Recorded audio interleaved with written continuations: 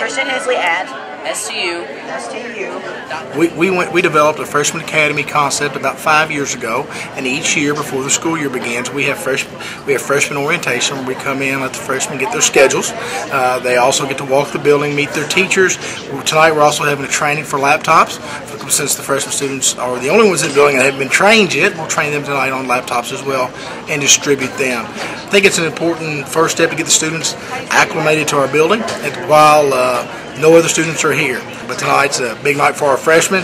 This time last year they were wandering the halls of the middle school, but now they're with us. So we're glad to have them. We'll have a big turnout tonight. We'll probably have about 85% of our parents here tonight. We're looking forward to a good year, and what a great way to get it started.